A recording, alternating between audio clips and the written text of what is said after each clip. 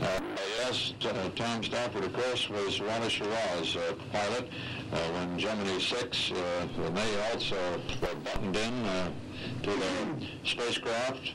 They heard the roar but could not see the takeoff of an Atlas and thought all was going well. Of course, that time the Atlas functioned perfectly, but when the Agena propulsion system took over, it failed and the Agena blew up. This time, apparently, the failure was in the Atlas, although, as you've heard, nobody really knows as yet. It did seem to happen, though. Certainly the loss of information began at booster engine cutoff and the sustainer engines cut in. At that point, the sustainer engines will start and carry on for the next several miles and the next several thousand-mile increment in speed for some 2.5 minutes. As we said, the last failure of an Atlas was something similar to this out of Vandenberg last July 12th, but there have been 284 Atlas launches, successful ones, from the Cape and Vandenberg. It is a workhorse of the space program, and certainly this is going to be a disappointment to those Atlas people.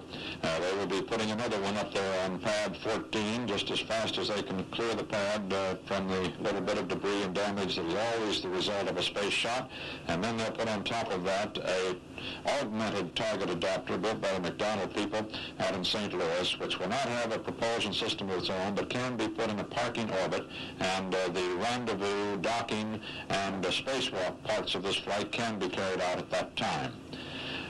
That will be, they have told us, probably a couple of weeks from now. It has not been scheduled as yet.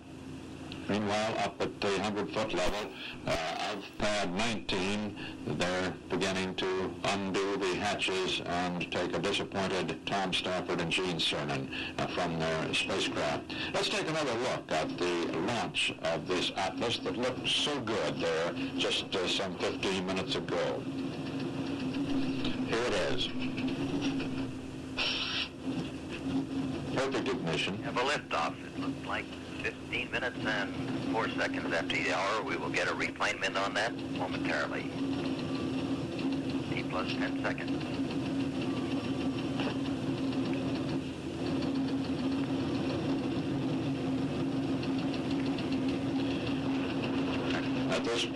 At this point, roll had begun and a pitch.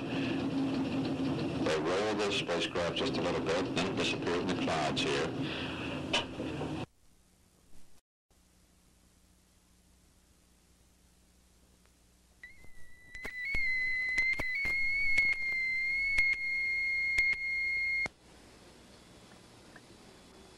The Week in Space. CBS News selective color coverage of the mission of Gemini 9 and Project Surveyor. Now the launching of astronauts Cernan and Stafford for the start of their 3 days in space. Reporting again from Cape Kennedy, CBS News correspondent Walter Cronkite. Good morning, and it's windy, quite gusty, and cloud-covered here at Cape Kennedy. And there's quite a storm area building up to the north of here. But we're assured by the weatherman that things are going to be all right for the launch of the Gemini spacecraft with astronauts Stafford and Cernan some 38 minutes from now. Their target vehicle is in a perfect orbit circling the Earth. It's now midway over Australia. We'll be back over the Cape here in 38 minutes, and Stafford and Cernan will go aloft to chase it. We're expecting an announcement just about now from Jack King, the voice of Mission Control here at the Cape. This is Gemini Launch Control coming up on T-minus 34 minutes and counting. Our countdown at Launch Complex 19 still going very smoothly at this point. In process are a series of telemetry checks with both the Gemini launch vehicle and spacecraft. The pilots, Tom Stafford and Gene Cernan, are participating in these tests. They've also just completed a series of ultra-high frequency communications checks with Bill Aldrin in the blockhouse. As our countdown proceeds down, we will have a built-in hold at the 3-minute mark in the count. This hold will last a little more than 3 minutes. It may be between 3 minutes and 3 minutes and 30 seconds. The flight director will advise the Cape at the 18-minute mark in the count the exact time that he wants us to launch. The launch vehicle test conductor for Gemini will come back about 10 minutes later and announce the exact hold time. We will have a definite built-in hold at the 3-minute mark in the count if all proceeds as well as it is going at this time. We'll now switch to the Mission Control Center at Houston. And this is Gemini Control in Houston. Our target vehicle is now passing over the continent of Australia. Carnarvon gave us a go for the Gemini launch. All systems aboard the target are in go condition, with the exception, of course, that we cannot confirm whether the shroud has separated. Carnarvon reported they have a good track. Insertion velocity was 25,368.6 feet per second, and the planned feet per second at insertion was 25,368.3 feet per second. So it was almost right on the money, only 0.3 of a second off in speed. Now, we would like to discuss just a little bit, again, the problem we have indicated with the RCS system aboard the target. We did report that ring B pressure is reading low, and we do have a low reading on that.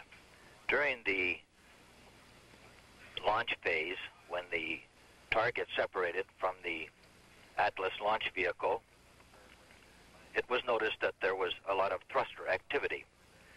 Ring B thrusters were being used to stabilize the target as it separated from the Atlas. And so we did use some of the fuel. It is reading low. Ring A is reading very well, and we have plenty of fuel aboard in Ring A to complete the rendezvous portion of the mission. Now, should the shroud still be in place, we would not attempt to dock Gemini 9 with the target.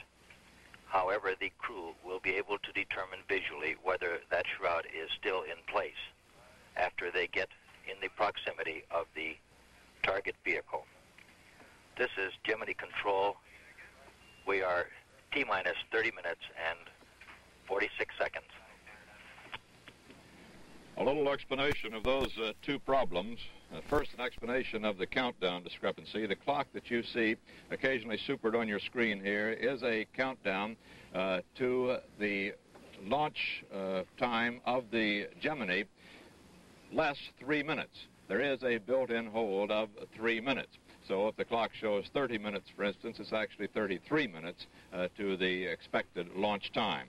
That hold is built in to make a final adjustment in the launch time to match that of the target vehicle coming overhead as it is tracked across the United States.